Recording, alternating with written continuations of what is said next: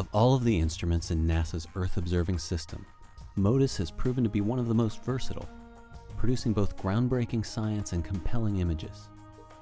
The moderate-resolution imaging spectroradiometer on both the Aqua and Terra satellites has changed the way we look at our atmosphere, oceans, and land. MODIS increased the wavelength range, covered more physical properties of the environment that it could monitor.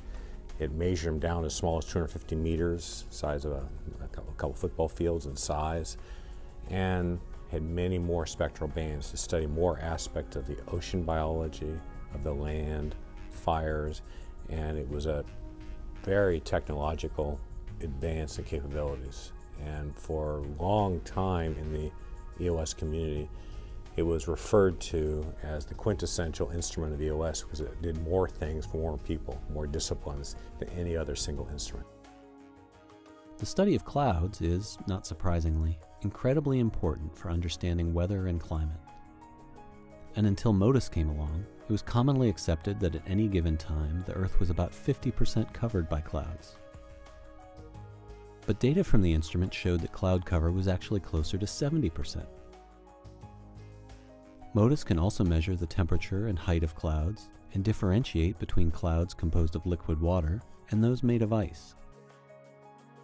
MODIS also monitors the world's oceans, measuring sea surface temperature, ocean color and clarity, and the basis of the marine food chain, phytoplankton.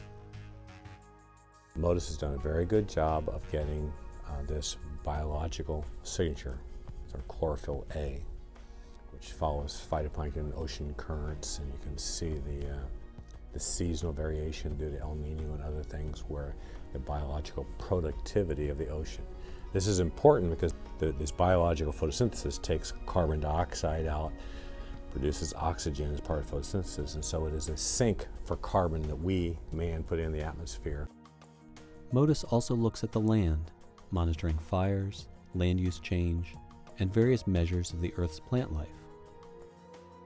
So it's been used for a long time to monitor the growth of vegetation, the seasonal cycle, and how that changes year to year, whether it's due to droughts associated with El Niño or spread of the Sahara.